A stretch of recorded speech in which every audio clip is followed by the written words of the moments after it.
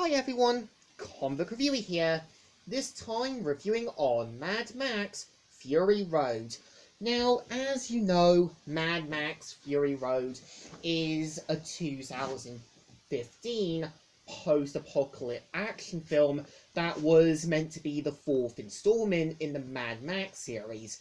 Now, pretty much after covering 1 to 3, I would say, yeah, Fury Road is basically the Road Warrior done slightly better. And I know originally the film was going to be one of George Miller's next ideas back in 1987, but because of development hell and because of certain screw-ups and problems, you can kind of tell eventually George Miller was eventually able to do Fury Road.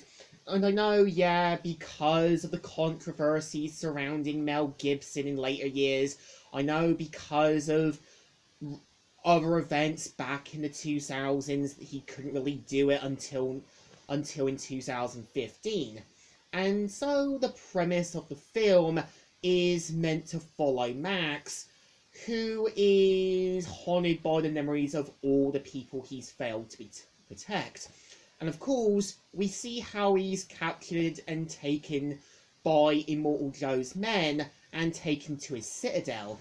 Now, the point of Immortal Joe, I would say, is basically Lord Humongous done right, because he's created this new sort of citadel. He's created these people who kind of see him as this golden idol, and we kind of see how he uses things to kind of perfect what he wants. And we kind of see how, yeah, we see how Immortal Joe realizes that his wives have been taken by Furiosa, who was played by Shari Fenton. And we kind of see how eventually Max is able to help Furiosa and Immortal Joe's wives. And we do kind of see how Nux, who eventually joins with Max and the others to help rescue Immortal Joe's wives from his grip.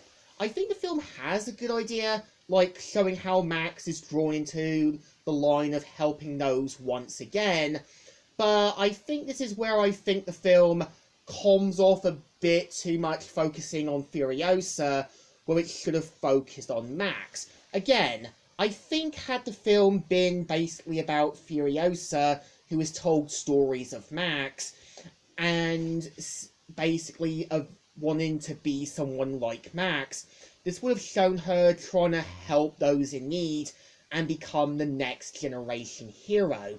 I think what Pokemon got right was that after the whole Journeys arc, it made sense that Ash was going to go on other adventures that we weren't going to see. And I think the point of focusing on a new character made complete sense. I think, yeah, when you also have Immortal Joe's son, who's meant to be Rastus, played by Nathan Jones, I think his character works. Like, he's a bit more muscular, dumber, but also kind of meant to be his more bigger gun. And I think the point of Immortal Joe is meant to be a reflection of what can happen when you want perfection, as well as seeing things as a way to control others.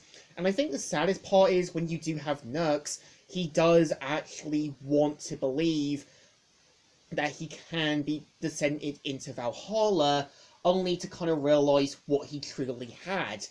I think, yeah, I think a lot of characters feel like counterparts to the Road Warrior, like Nux being the Gyro Captain, Immortal Joe being kind of like Lord Humongous, and Furiosa being kind of the Warrior Woman, only with slightly better roles. I know as well in the Mad Max Fury Road comic, it also does cover how Immortal Joe built his empire, and even in the comics, you do see former members of Mad Max's team back in the first film, now shells of their former selves. I think it's like I said, had the film been more about Furiosa and been a more sort of spin-off film taking place after sometime after Beyond Thunderdome, I think you still could have had Mel Gibson as Max showing up near the end to give her the sort of locations on where to meet the others. I think what Life is Strange got right at, I mean with the second one, is showing David, now older, and just sort of accepting what happened back in the past, and helping the main characters out in Life is Strange 2. I think to me is that, yeah, Fury Road just puts Max under the rug badly, and the film should have really been about Shari Fenton's character, Furiosa, and it did seem pretty made for it. I know there's going to be a prequel film, so yeah, it just feels like they really put Max under the rug badly, and I think it doesn't help the fact that Tom Hardy couldn't do an Australian accent, and he really did wanted to try and do Max some justice. So I think to me, Fury Road is an okay-ish film, but really this should have been more about Shari Fenton's character than more. So in my opinion, it deserves thumbs in the middle. Well, it's alright as a film. We know it's not going to go the distance that I think George Miller hoped. So, in my thoughts, yeah, the Mad Max films have good ideas, but I think there are wasted potentials there and there. I think the third film ended on a better note. So I think the Mad Max films definitely deserve 2 thumbs in the middles. Well, they're films with good intentions. It just feels like a bit of a hollow shell, something I think Fist of the North Star got right. So, Comic Reviewer here, signing out.